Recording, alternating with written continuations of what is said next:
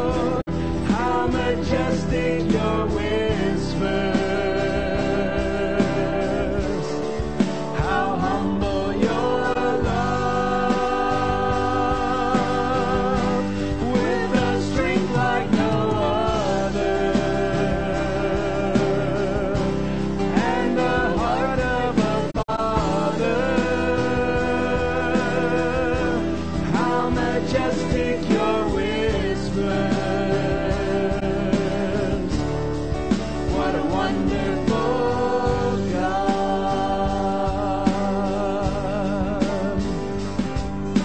No eye has fully seen how beautiful the cross, and we have only heard the faintest whispers of how great you are.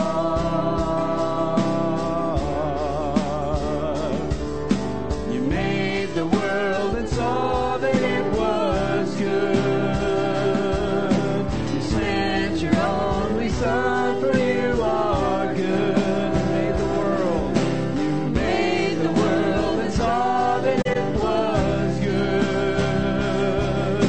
You sent your only Son, for you are good. What a wonderful Maker. What a wonderful Savior. How majestic your whispers. How humble your love. With a strength like no other. And the heart of the Father. How majestic your whispers. What a wonderful God. How majestic your whispers. What a wonderful God. You bow your heads in prayer with me. Father God, maybe in this day, will you just allow us to hear a whisper from you of how much you love us, how much you care for us, how much you are watching over us, even in spite of the things that we are dealing with and have dealt with in the past week. Father, I just thank you for the opportunity we have once again just to gather together to worship you and to praise you, to dive into your word and just let it speak to our hearts and to make a difference. Father, you have a story you want to tell us, and that story is that you love us and you want a relationship with us. And Father, as we begin this series today, will you just guide us, help us to just fall in love with your word. It's a great day, Lord. Thank you for it. In Jesus' name, amen. You may be seated. I want you to listen to keep playing, guys. I want you to listen to the words of a song Robbie gave me this morning. All God's critters. All God's critters got a place in the choir. Some sing low, some sing higher. Some sing out loud on the telephone wire, and some just clap their hands or paws or anything they got. Listen to the bass. It's the one on the bottom where the bullfrog croaks and the hippopotamus moans and groans with a big to-do, and the old cow just goes moo. The dog and the cat pick up the middle with the honeybee hums and the cricket fiddles. The donkey brays and the pony neighs, and the old coyote just howls. Listen to the top where the little birds sing on melody with the high note ringing. The hoot owl hollers over everything, and the jaybird disagrees. Singing in the nighttime, singing in the day. Little duck quacks, he's on his way. Possums ain't got much to say, and the porcupine just talks to himself. It's a simple song of living, sung everywhere by the ox, the fox, the grizzly bear, grumpy alligator, and the hawks above, sly raccoon, and the turtle dove. All God's critters got a place in the choir. Some sing low and some sing high. Some sing out loud on the telephone wire, and some just clap their hands or paws or anything they got. All God's critters, all of God's creation. Let's sing. All creatures of our God and King, lift up your voice and with us sing. Oh, praise Him, Alleluia. The burning sun with golden beam, the silver moon with softer gleam. Oh,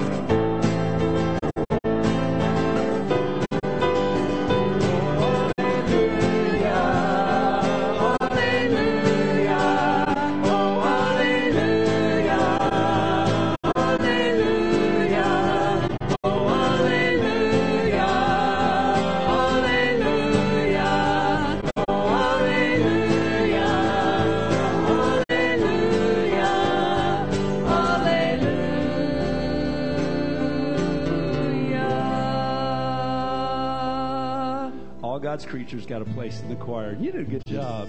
Our next song is going to be our communion song. And a little bit later in the song, it talks about, I will stand. Would you stand at that moment? As we just lift ourselves before our mighty God who came to this earth for a very specific purpose. And that was be that we might have that restored relationship with God.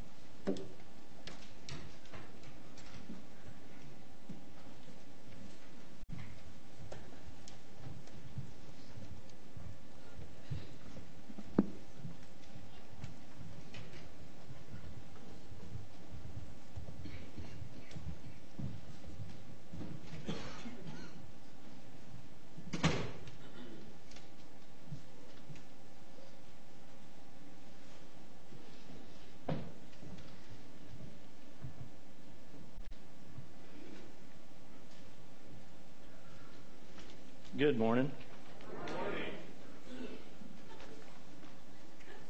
In Sunday school class, I heard the word change quite a bit this morning.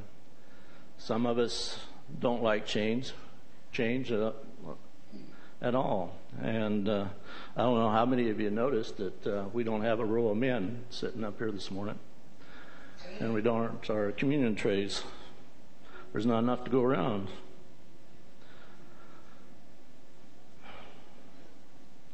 Last week, Nancy and I, well, my bride of, I guess she's over here now. There's change.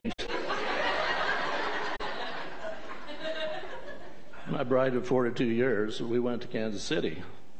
And we went to a Christian church there, and we expected something different than that goes on here.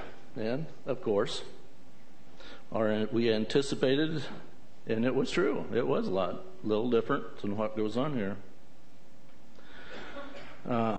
Most humans think the change is scary. When you think about the Israelites, when they left Egypt, things got rough. And what did they say to Moses? Let's get back to Egypt, where we know what's going to be going on. And then the prophets in the Old Testament were sent to change the minds of the Israelites. Some of them were successful, some of them weren't. And the apostles, they didn't understand why Jesus had to leave them. Jesus told them in John chapter 16 that he had to leave so they could be filled with the Holy Spirit. There are so many things that change around us and all the time. Technology. Now, I've got a phone that is an antique to a lot of you. But it texts me. It finds me when I'm out in no man's land. But, it still beats that 2 longs and 1 short. Or 1 short and 2 longs. If you remember those kinds, that kind of dates us. But there is one thing that we're sure that will never change, and that is Jesus. The fact that he died on the cross for our sins will always be true. We can trust that he is in heaven preparing a place for us. As Christians, we have been forgiven and adopted by God. This can only happen because of Jesus' sacrifice. That is why we gather around the Lord's table each week to remember Jesus' sacrifice. The way we partake of communion and how it is served may change, but the meaning of why we partake will never, never change. Let's pray. God, our Father, it is a privilege to be here with Christians and to sing those songs. Sing those praise songs that lift our hearts. We stand tall for you. We need you, Jesus, in our hearts. We need you to walk with us each day, to help us over the lows, and be with us when we're on our highs. And as we partake, let us always be reminded of the sacrifice that was given. Because without your Son's grace, we would have nowhere to go. Bless this loaf and this cup, Father, in Jesus' name. Amen.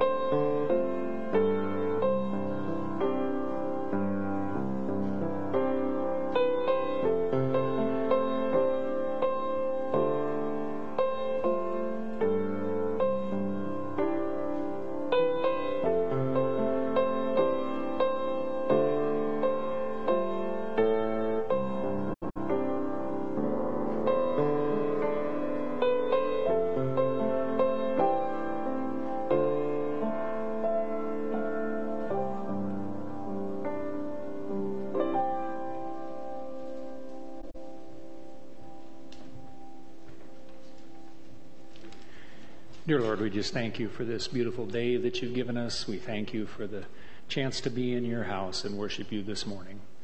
We thank you for all of creation that you authored and for putting us here on this earth, but not just putting us here to be alone, but that you had a plan from the very beginning for our salvation through your Son, Jesus. Now, as we come to the time in our worship where we bring back our tithes and offerings, we just pray that you guide us in using them wisely to further your kingdom. We pray these things in Jesus' name. Amen.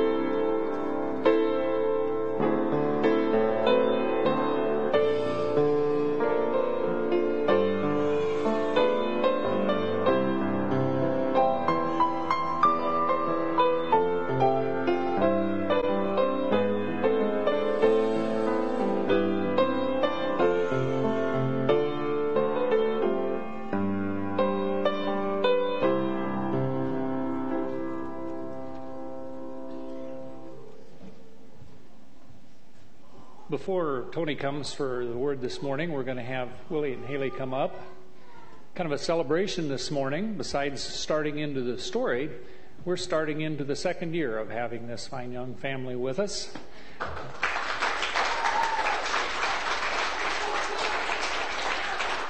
I don't know how you guys are with time, but sometimes time flies by so fast with me I don't realize it. It's almost the other way. These guys have fit so much into our congregation and have contributed so much that it seems to me like they've been around here for longer than a year, because you can't do that much for us in 1 year. Besides being blessed with them here in our ministry, the elders were blessed Monday night by Haley coming and sharing with us a little bit. And it kind of tied into a couple different things. And just to sum up, Haley basically shared with us that just by us attempting to be the body of Christ that we are called to be, she has undergone a lot of healing in this last year for some pretty deep hurts from some previous ministries and all. And that, as I say, touched a couple of notes. First of all, and Tony and Willie, I think, have both mentioned this, we've had some great things happening here in the last year, or couple years, whatever. We look forward to some great things happening as we go into this series of the story. But Satan's never happy when great things are happening in God's church. And it's important for us at all times to be mindful of that, to be praying for our ministers and our leadership, and to be supporting them together as one unified body in any way that we can. So we're going to do that in just a little bit here when we get done with the other topic that it brought up.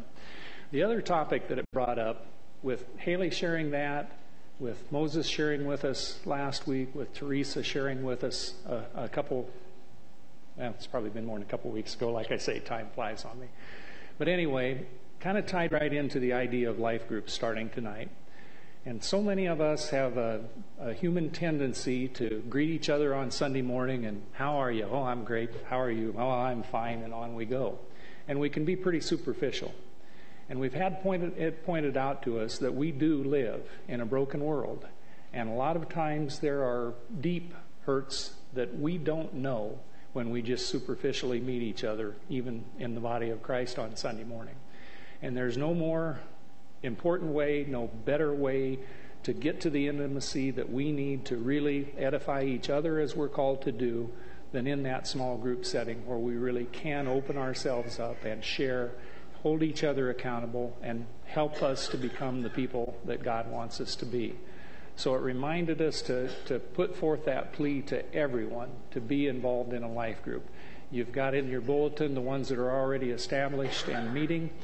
Tony and Monica and Sue and I are going to meet here at the church tonight. If there are some people that aren't already involved in one of the others, we want to help organize some more.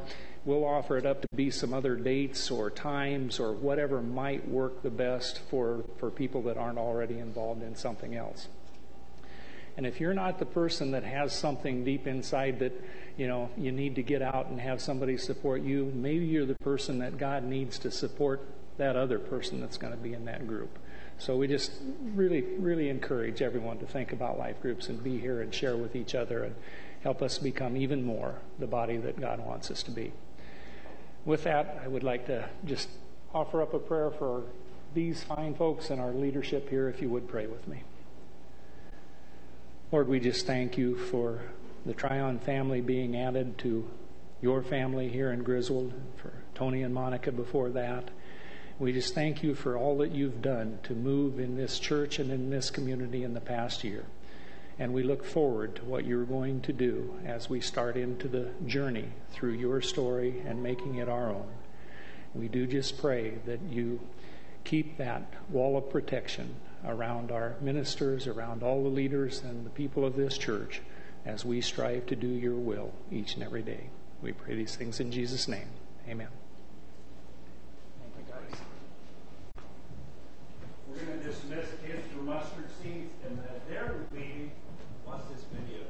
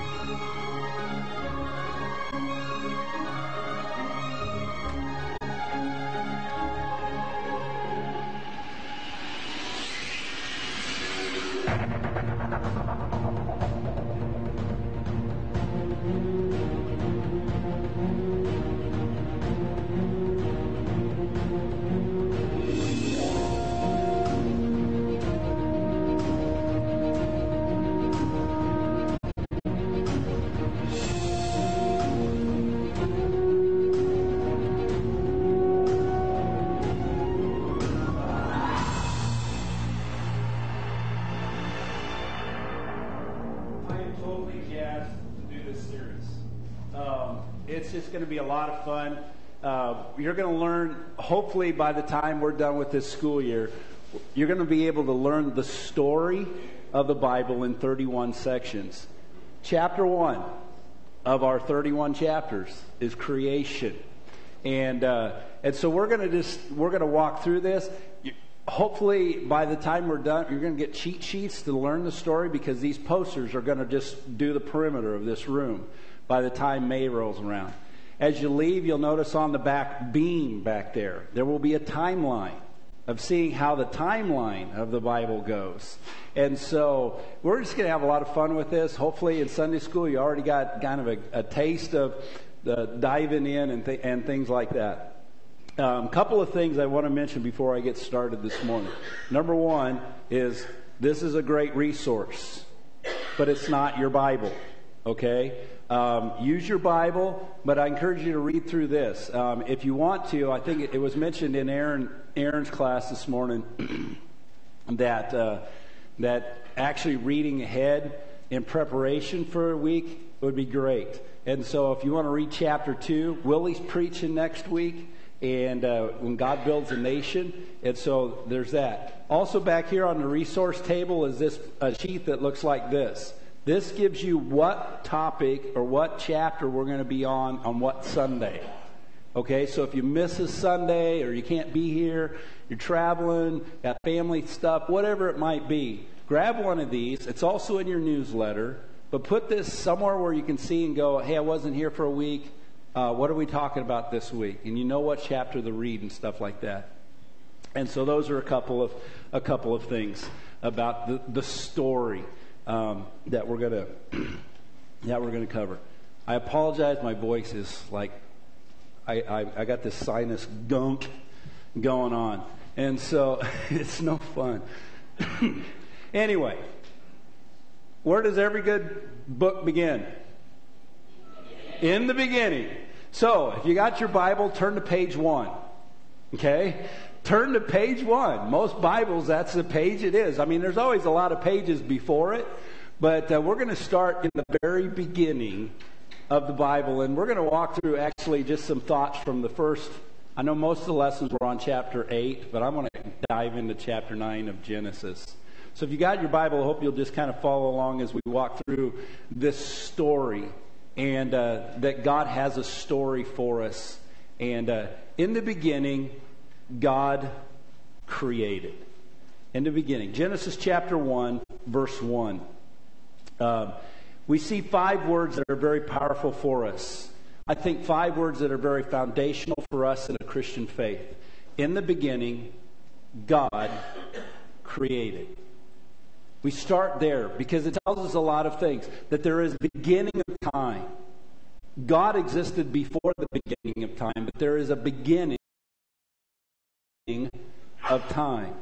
And then there is God, this infinite designer, this creator, this all-powerful, wonderful maker, God of wonders that we sang about this morning. God. And then He created. The amazing Hebrew word there.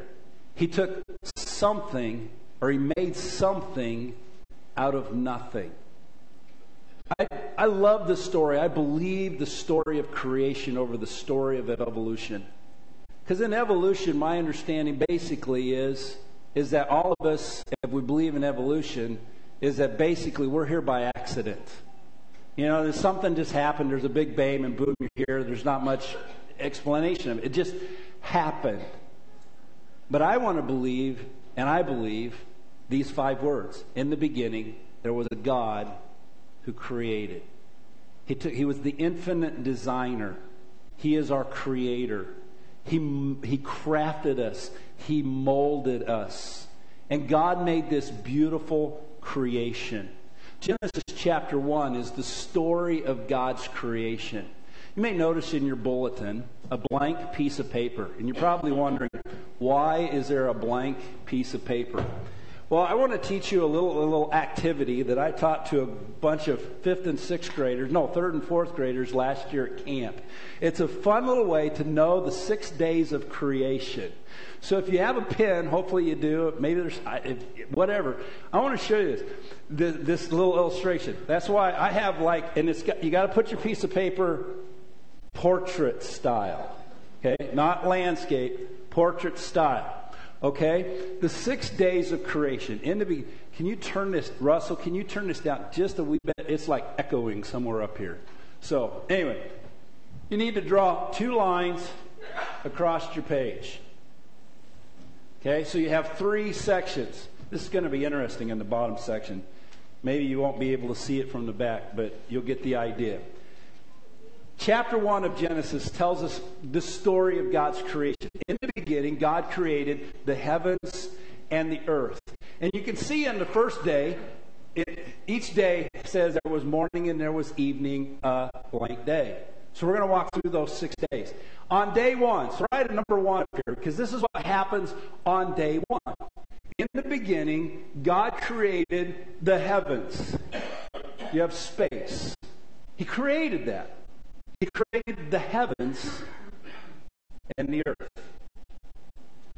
And God said, let there be light, and there was light and darkness. So what you do is you take your little earth thing here and you color in half of it, okay? Because there is light and there is darkness. There was morning and there was evening the first day. On the second day, God basically said, let's separate the waters from the waters. The expanse above to the expanse below. And so God created this difference. So we have waves. Just make waves across your middle section. And there was the atmosphere above. So there's a cloud in the sky. Okay? And then there's the waters below. And there was evening and there was morning the second day. On the third day, God created, this is where you in the back may have a hard time, and I got to get down here. We'll see if I can get back up. On the third day, God created dry land. The surface was covered by water, and God made land. So we have this nice little rolling hills. Did not look like your waves. Dry land rose out of the water. And God made plants. So he made a tree. I did not pass art. Sorry, Aaron. Okay. And the plants, there's grass. There's bushes. Okay. So anyway. And there was evening. And there was morning. A third day. Now, if you have a pen in one color, switch with the neighbor so you have a pen in a different color. Okay? Because we're going to go on. On day 4, over here, we have day 4. On day 4, we see that God created the heavens and the earth, but then he said, let there be lights to govern the day, the sky. And so God created the sun to rule the day, and the moon to rule the night. Oh, we need a little crater in here. So it doesn't quite look like a bowling ball. No, if I did 2 or 3 holes, then it'll look like a bowling ball. No, that's supposed to be the moon. Okay, but it also says he created the stars, and all the galaxies and all of that stuff. And there was morning, and there was evening, a fourth day. On the 5th day, it says that God created what? The fish of the sea. Okay, here we go. There's your fish. Okay? He created the fish of the sea. And I mean, it wasn't just fish. I mean, it's the things that swim in the sea. There might be a sea turtle. We'll make a little sea turtle here. I mean, I don't know. So anyway, like I say, sorry, Aaron, I didn't pass art. But anyway, he made the fish of the sea and the birds of the air. We got little birds flying around all over the sky. Maybe even flying reptiles. But anyway, on the 5th day, he created the birds of the air and the fish of the sea. On day 6, there was evening and there was morning, a 5th day. On day 6, back down on my knees and on this side because I'm right-handed, God created all the creatures that roam the face of the earth. And so God created a cow or a horse or whatever, a puppy dog, smaller one that looks like it. I don't know. But on the 6th day was God's crowning creation. God created man.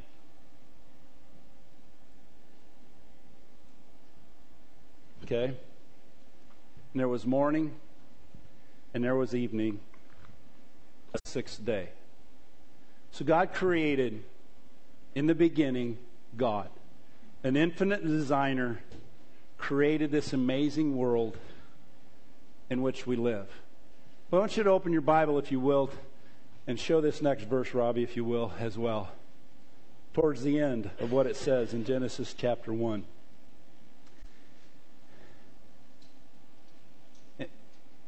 In verse 26, he says, Then God said, Let us make man in our image, after our likeness, and let them have dominion over the fish of the sea and over the birds of the heavens, over the livestock, over all the earth, over every creeping thing that creeps on the earth.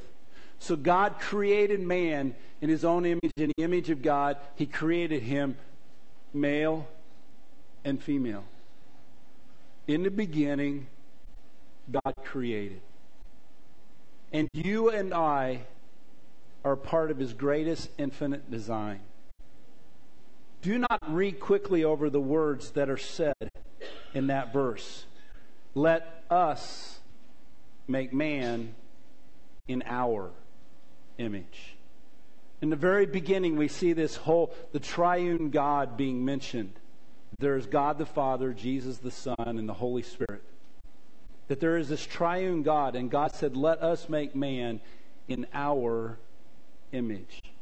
We are sent here to this earth to be the image bearers of God, to be God's representatives upon the face of this earth. And so from the very first chapter of Genesis, all of a sudden we see that God has our story imprinted in His story.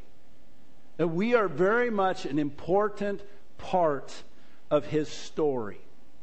And we go on and we can read on in the chapters, though, we see that something takes place in the world. And as we're going to kind of just fly through, and we're going to see some things, that something takes place as sin entered the world. Sin comes along. And we see that Adam and Eve were given dominion over the earth. They were told to take care and cultivate the Garden of Eden, this beautiful place that God created for them to be in. And yet, we see in chapter 3, we jump to chapter 2 is an amazing chapter because it just describes more in depth the story of the creation of humanity. Man and woman, male and female, He created them.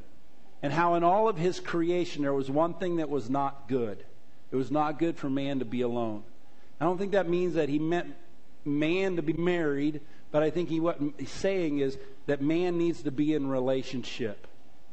He created us to be in relationship with Him, but He created us to be in relationship with one another. Very important verse in that place. In chapter 3, though, we see that sin enters the world.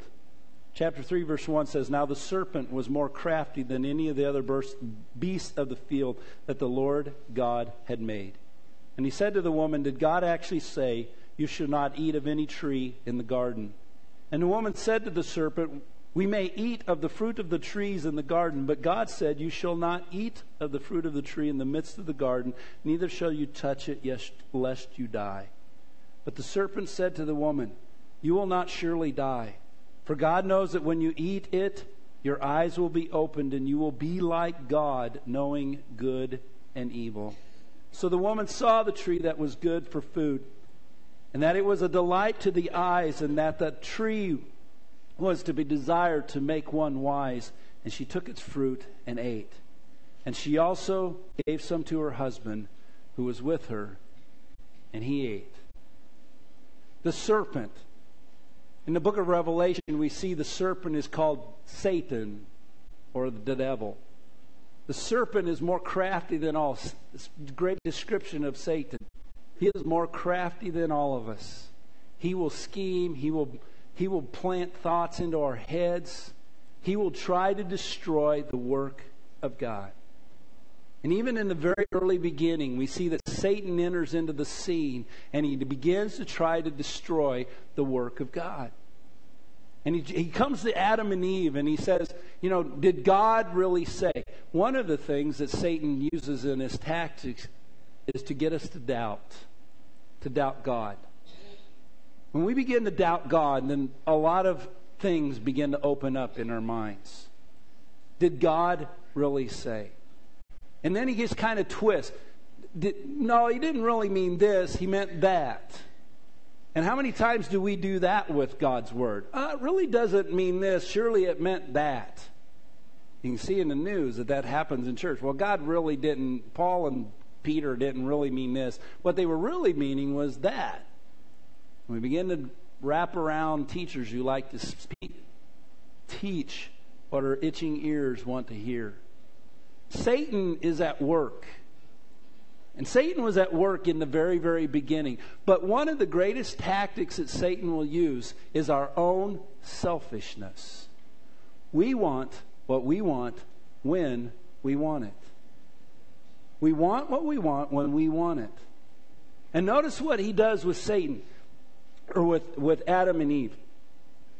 The fruit's there. Did God really say? God caused the doubt. No, he didn't really mean that. And notice what it says.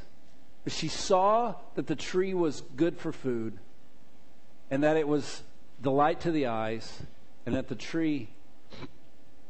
I can't read it clear back there. And the tree was to be desired to make one wise. She took the fruit. My contention about what Satan deceived her into believing, he got her to believe, and Adam to believe, they didn't have what they already had.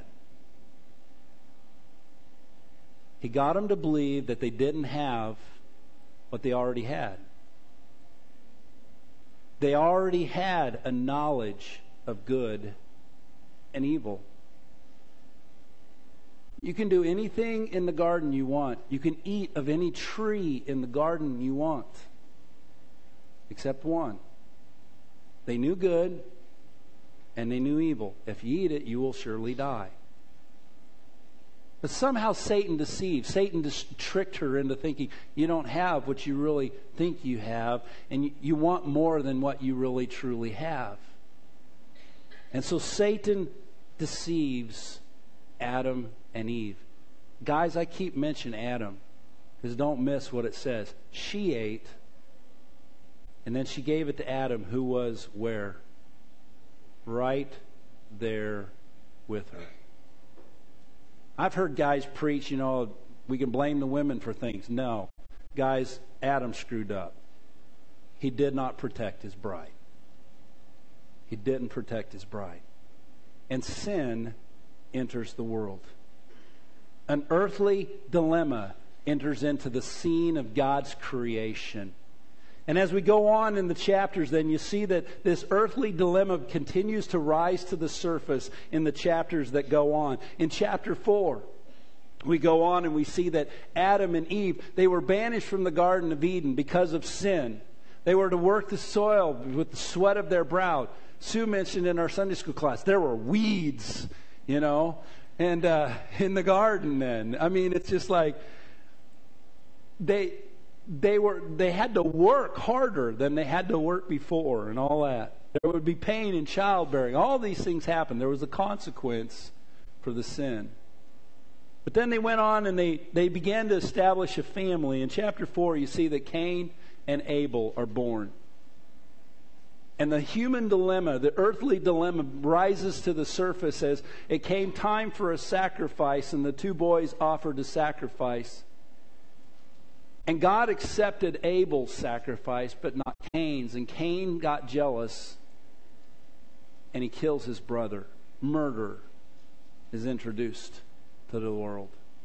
And you go on in the story, and you see that there's this curse that comes upon them. And on it goes. And in chapter 6, it finally gets to the point in chapter 6 that we see this description of the world at that time. Chapter 6, verse 5 and 6. The Lord saw that the wickedness of man was great in the earth, and that every intention of the thoughts of his heart were only evil continually. And the Lord was sorry that he made man on the earth, and it grieved him to his heart.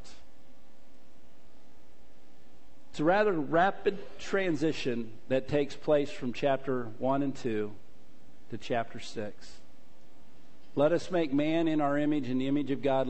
He created him.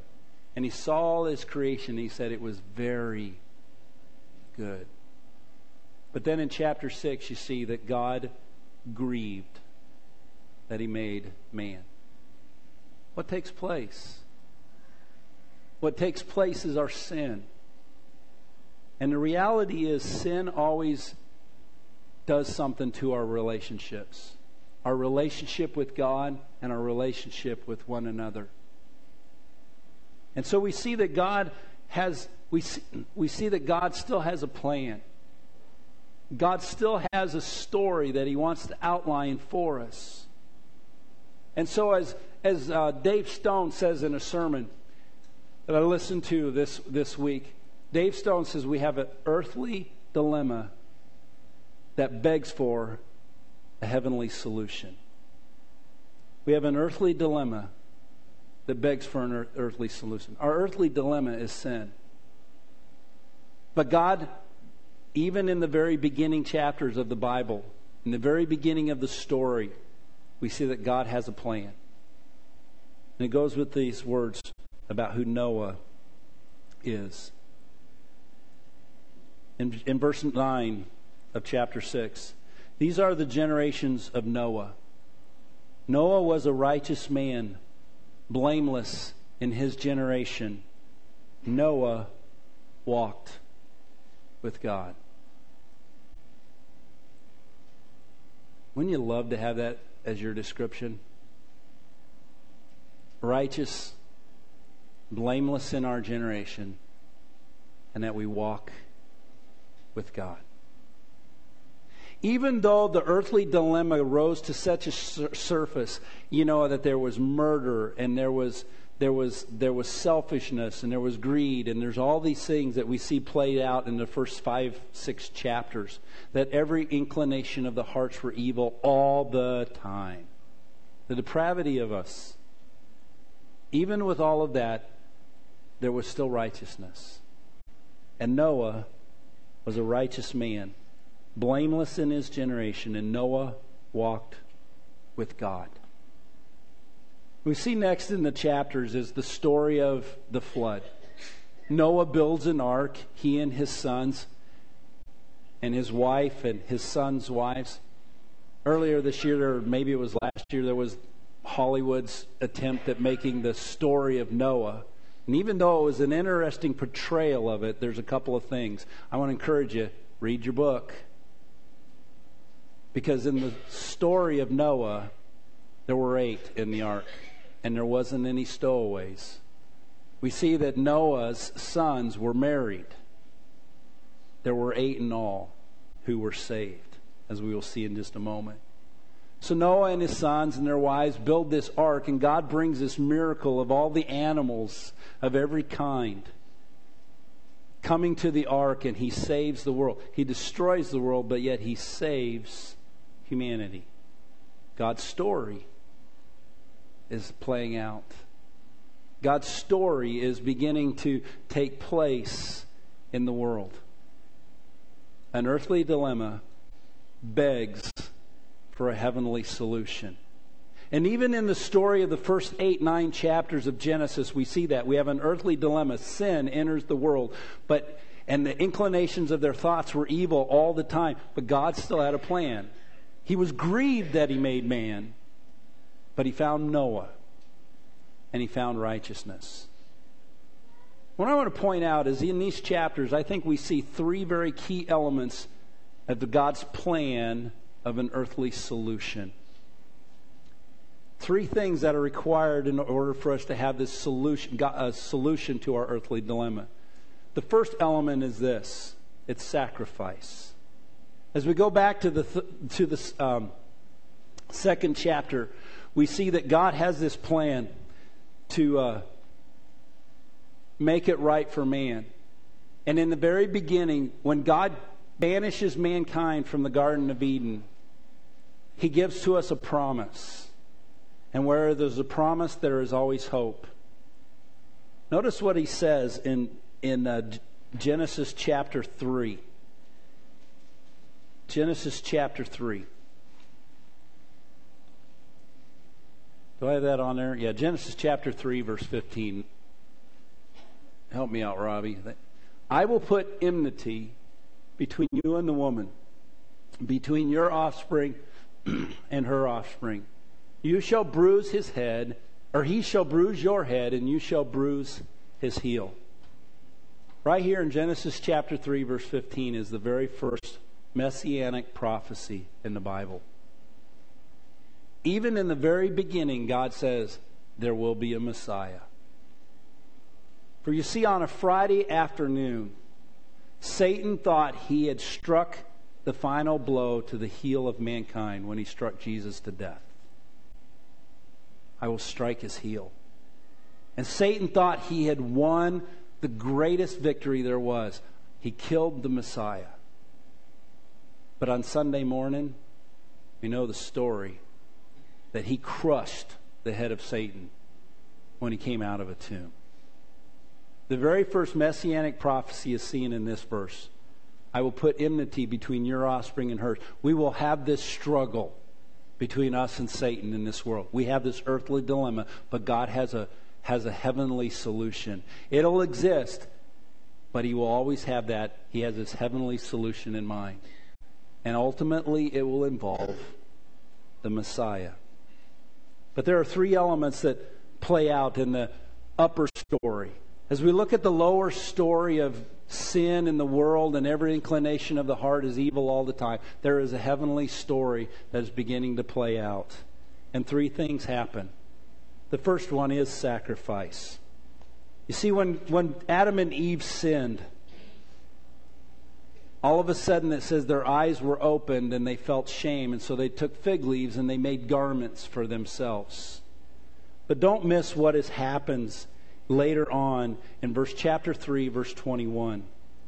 In chapter 3, verse 21, it says, "The Lord God made a garment of skin for them." How did God make a garment of skin? It means something had to die. Something had to die.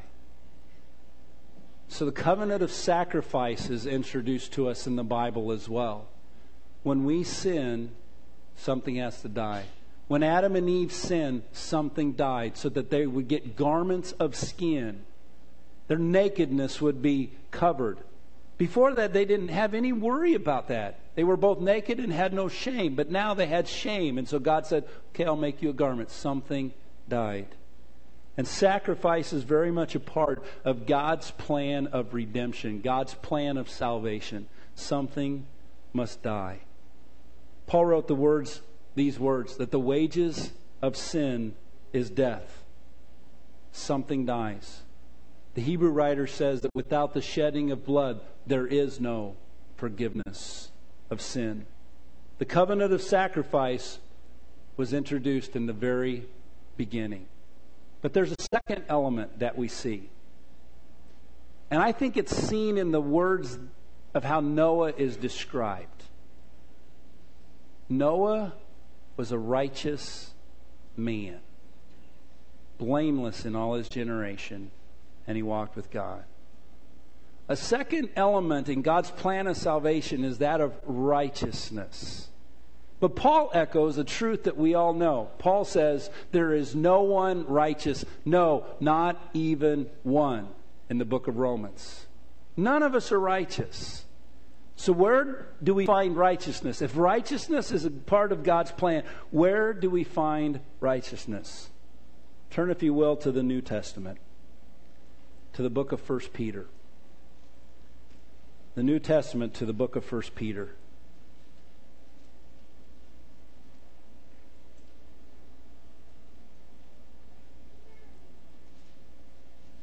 The first element is sacrifice. 1 Peter chapter 3, verse 18 says, "For Christ also suffered once for all, the righteous for the unrighteous, that he might bring us to God, being put to death in the flesh, but made alive in the Spirit." Jesus had to die so that we could have forgiveness. Jesus was the righteous when we were the unrighteous. Sacrifice is required. Righteousness is required. None of us are righteous, no, not even one, but yet God has a plan. Jesus suffered in the flesh, and once for sin, the righteous for the unrighteous, that he might bring us to God, being put to death in the flesh, but made alive in the Spirit, in which he went and proclaimed to the spirits in prison, because they formerly did not obey, when God patiently waited, when? In the days of Noah. You see, God has this overarching story that goes on. We live the lower story. We see the sin. We deal with the struggles. But even in all of this, God has this upper story. You're going to hear a lot about that thought. The upper story and the lower story. Even clear back in Noah's day, God has a plan. Even in the days of Noah. While the ark was being prepared, in which a few, that is, here it is, 8 persons, which were brought safely through water. Baptism, which corresponds to this, now saves you, not as a removal of dirt from the body, but as an appeal to God for a good conscience through the resurrection of Jesus Christ, who has gone into heaven and is at the right hand of God with angels, authorities, and powers having been subjected to him. The first requirement is that of sacrifice. Something has to die. Jesus died. Second requirement is righteousness. Noah was a righteous man, blameless before God. He walked with God. But as you read chapter 9 of Genesis, you see that even the most righteous of men will succumb to sin. You see the story after the flood. Noah plants a vineyard and he gets drunk and he lays naked in his tent, and his son succumbs to sin. And sin just seems to have a way to rise its ugly head over and over again. So it's like it's not in our own righteousness that we find salvation. It's in the righteousness of God and the righteousness of His Son, Jesus Christ. The righteous dying for the unrighteous. Sacrifice, righteousness, and the third element is water. Is water. God saved 8 in all in the flood. He used water to destroy some, but to save others. He had a plan. And God's plan is still the same today. That through sacrifice, through righteousness, and through water, there is salvation. Now, water in baptism is not the only thing. Hear me out on this. But I get frustrated and I get saddened by those who want to say baptism is not an essential part of God's plan. This water now symbolizes baptism that saves you. Not as a removal of dirt from the body, but an appeal to God for a clear conscience. God has this plan. And the question is where will your story intersect God's story? We find that sin seems to always raise its ugly head in our life. But God promised to give us victory and salvation over sin through the sacrifice of Jesus Christ, through the righteousness of Jesus Christ, and thus submitting to that righteousness and yielding our life to Him in baptism. The earthly dilemma begs for a heavenly solution, and God gives it to us. Let's pray. Father God, I thank You for Your word. I thank You for just giving us this opportunity today to just start this story as we begin to see the world as You created it to be, that even in that world we gave into our own inclinations of our own hearts. Father, help us to walk in righteousness before You, not leaning on our own righteousness, but on the righteousness of Jesus Christ. Father, will You just move in our midst? Will You use us as a church to share this wonderful story to the community around us, that others may know Your story and how Your story intersects our story. Father, I just pray that You will just use this time as we sing this song of response and decision. That, Father, if You are moving and You want us to make that commitment to You, to express our faith and trust in You, to yield our life to You, that today would be the day of salvation. That today is the day that we come to know You and the perfect relationship You want to have with us. In Jesus' name, amen. Let's stand as we sing this as a song of response.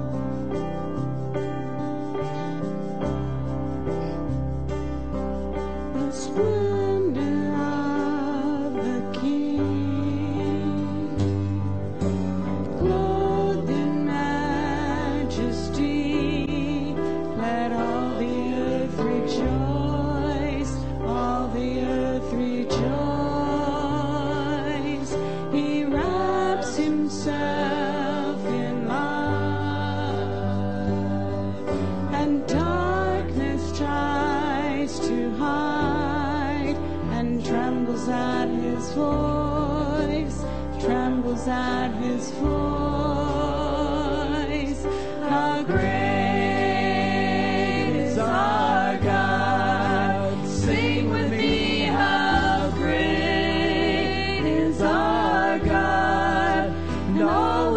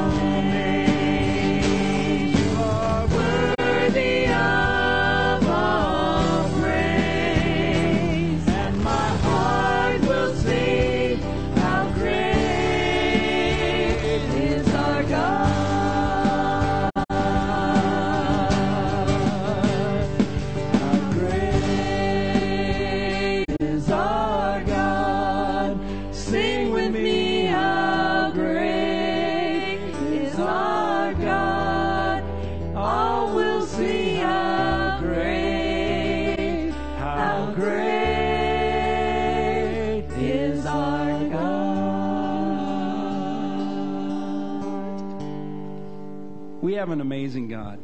He is a God of creation. He's a God of wonder. And we need to worship and to praise Him. And I hope that you will just get involved in whatever way you can. I know one of we got life groups starting today. And if you're not a part of one, join us tonight, Rich and I tonight at 6. And we'll figure out a day we can do other than Sunday. But there's several starting today. And so if you got questions, see Willie or I or Rich after worship today. Let's have a great week. Let's close with this song. The worship team sang it last week at the park, but We Are Made to Thrive is the name of the song. So it's like, let's sing this as we close. 3, 4.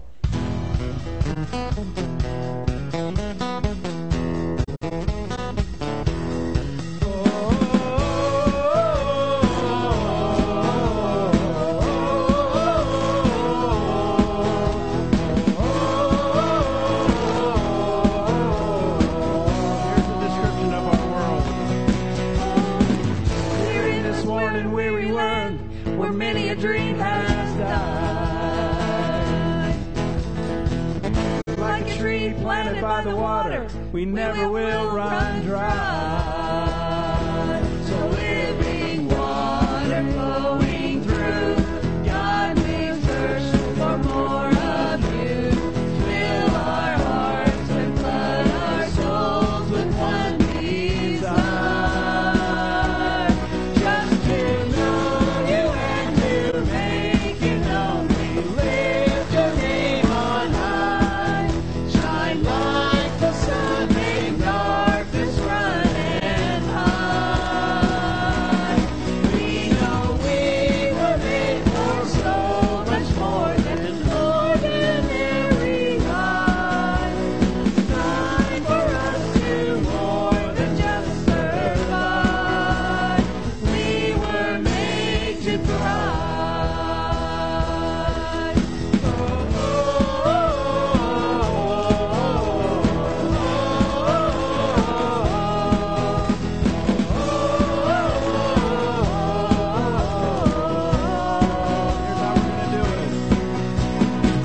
Into your world we're digging deep to know our Father's heart. Into the world we're reaching out to show them who you are. So living water flowing through, God may thirst for more of you. Fill our hearts and flood our souls with one desire, just to know you and to make you known. We lift your name on high, shine like the sun, make darkness run and hide. We know we were made for so much more than ordinary life. It's time for us to more than just survive. We were made to thrive. Joy unspeakable, faith unstoppable, love unstoppable, anything is possible. Joy unspeakable, faith unsinkable, love unstoppable, anything is possible. Joy unspeakable, faith unsinkable, love unstoppable, anything is possible. Joy unspeakable, faith unsinkable, love unstoppable, anything is possible. To know you and to make you known, we lift your name on high, shine like the sun and darkness run and hide. We know we were made for so much more than ordinary lives. Time for us to more than just survive. We were made to thrive.